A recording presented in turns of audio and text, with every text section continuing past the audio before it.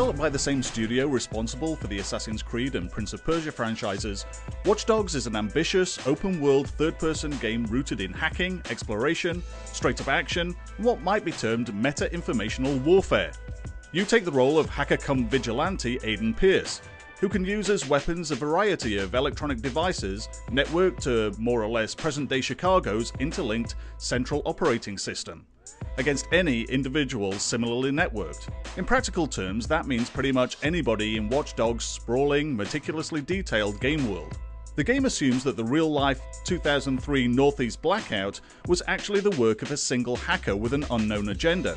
Watch Dogs' timeline skews off from that point, landing us in a recognizable but different Chicago that, in 2011, saw the advent of the CTOS super system, controlling nigh on any piece of technology above the level of can opener.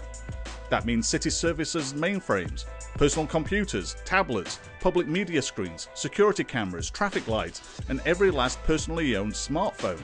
The CTOS has instant access to information on all the city's infrastructural components and citizens. You, as hacker extraordinaire Aiden, have access to all of that, to use for surveillance of, or violence against, any system, organization, or individual you deem worthy.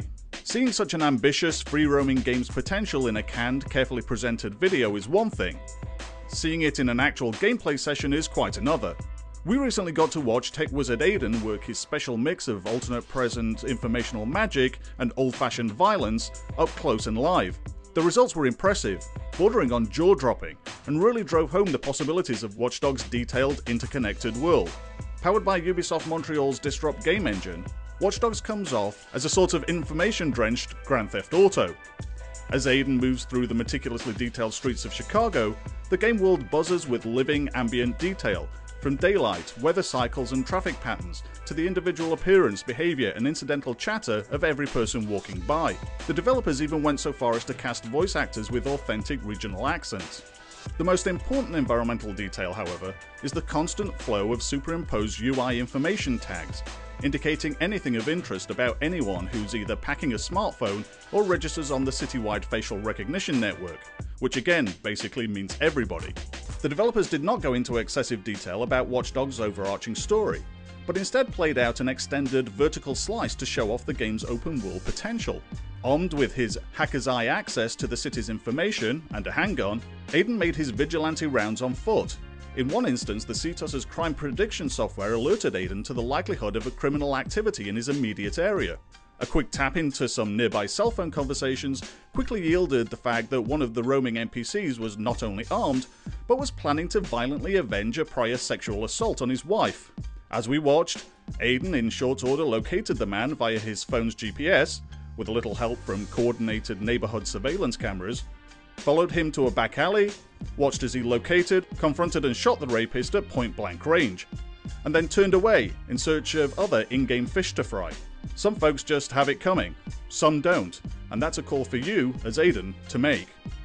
To illustrate the other end of the potential interaction spectrum, no need to break windows to steal a car when you can instantly override the vehicle's user ID'd security lock.